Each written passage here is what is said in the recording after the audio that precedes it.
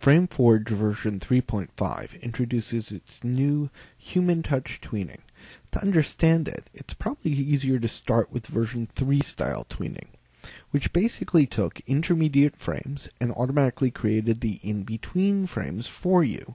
However, if an actor moved between two or more frames, since all the tweened motion was produced at the same rate of speed, the resulting movement sometimes looked rather robotic.